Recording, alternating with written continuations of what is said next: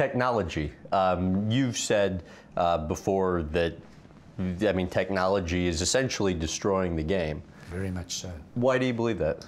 Well, we need technology amongst the amateurs, the weekend golfers. There should be no limit with them. Let them use what they like. Because these are the people we're enticing to play the game of golf, and rounds are going down. Now we come out with a ball that goes 50 yards further than when I played, and 80 yards further than when Bobby Jones played. You put Jack Nicklaus and Bobby Watson together in their prime, same distance, same club, same ball. So now all these clubs are changing.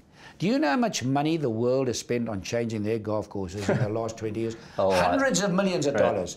If we took that $200 million and put it into the youth to improve golf and get more people playing and golf programs, how healthy would golf be right now?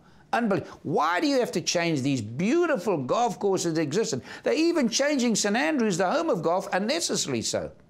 Just cut the ball back for the pros. It costs a mere pittance. If you cut the back, you might have titleists say, well, we have the best ball in the market. We're not prepared to cut it back. Callaway say, we have the best ball. And let me tell you, it's not allowed to be a difference of golf balls in distance on the tour because they're all regulated. They go through a testing machine. The one who sells the most is the one who does the best marketing and has the best money and the most money for marketing. So if they cut the ball back, it's not going to affect their sales whatsoever. And then it'll bring golf back to where it has to be, where you don't spend. Look at Augusta. Can you imagine what Augusta spent to change their golf course? It wasn't necessary. Just cut the ball back for the pros. And the pros wouldn't complain about it. They wouldn't complain. They'd want to see the golf be better for everybody concerned. To what extent do you think that's what's most responsible for the decline in the sport? Well, first of all, when you make a golf course 600 yards longer, as I mentioned to you today before we started our interview, any young man of your age, you'll remember what this interview one day. There are going to be fights about water in the United States of America. Never mind other countries that virtually have no water. America going to have no water. So the water, when you build a golf course longer, you need way more water. You need way more fertilizer. I'm a farmer. I know what I'm talking about. Fertilizer is detrimental to the soil over a length of time. You want to use normal compost, normal manure to put in your lands, but nobody can afford to do that, so they put in compost, artificial, fertilizer.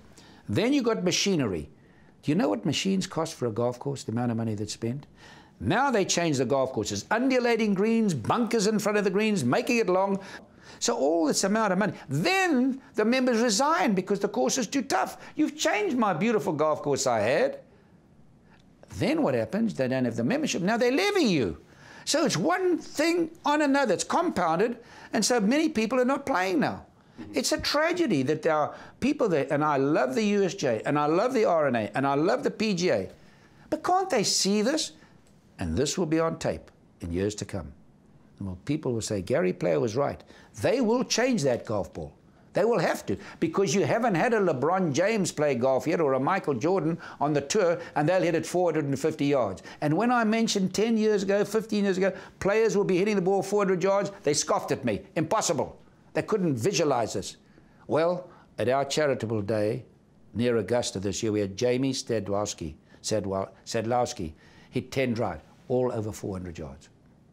You're going to find men. We never had these men come out, man. Yeah. You ever see this long driving competition? They built like Tarzan. We haven't had them come out yet.